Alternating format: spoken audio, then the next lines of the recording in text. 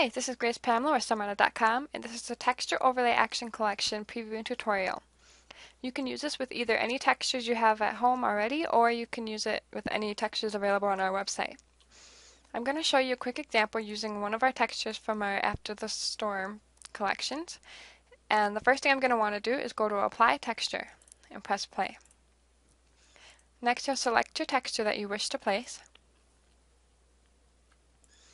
And now you want to size it so that it fits your picture. To do this without losing its proportions, either select this little link up here, or hold down the Shift key on your keyboard and drag it so that it fits over your image. I like to make sure it bleeds out a little bit, just to make sure all the texture is on there properly. You can also use the arrows on your keyboard if you'd like a tighter fit, and press the check mark. Now it'll automatically set it at soft light for you. You can change it easily by just clicking any of these. You can also adjust the opacity as you wish. Now you can resize or rotate very simply, maybe like a different look with the texture. You can also change the texture tone and saturation, or you can get rid of the color completely or just lower it. You can also adjust the lightness. You can also erase texture and tones, or erase textures but keep the tones.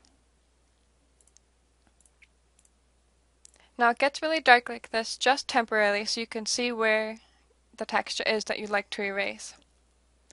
Make sure you have a soft, at 0 hardness, brush that is black so that you can erase properly.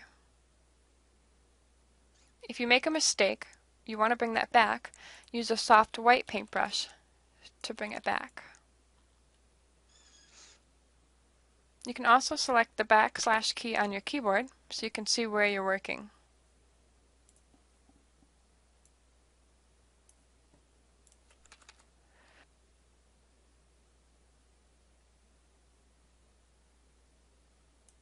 Once you're finished, go ahead and select play again, and it will return it back to normal but without the texture.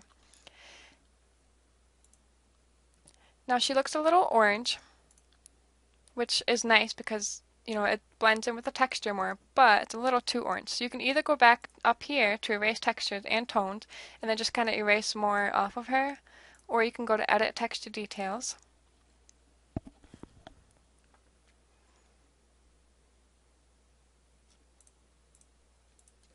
And you can select any of these number of options.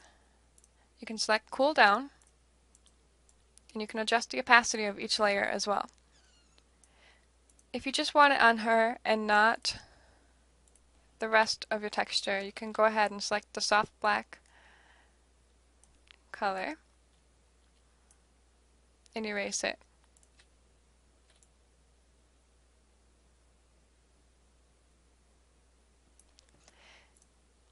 If you find this not enough, you can also duplicate the layer by right-clicking it and selecting Duplicate, and adjust that opacity as well.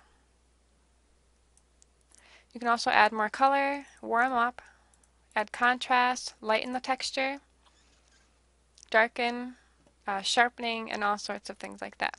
You can see the before and after by selecting the texture itself, since this is all clipped to it.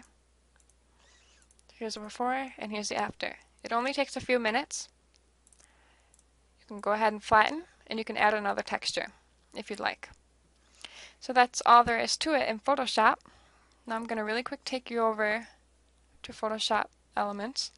This one is the 13th one. It works from 11 on up, so it's pretty much the same thing. Again, you're going to go to Apply Texture.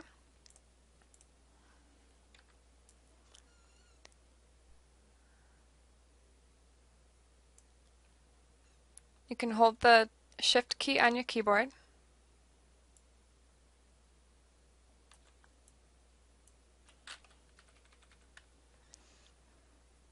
And then select the green check mark.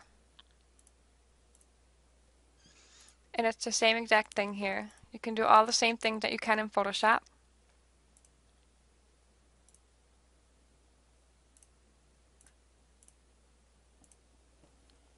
The brush palette is down here.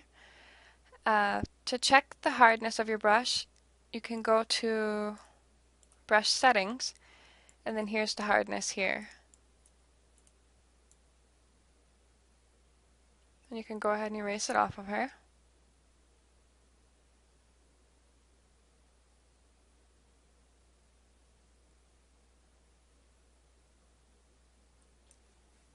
And then select play again. Here again, you can change it. You can adjust the opacity. And you can also edit texture details.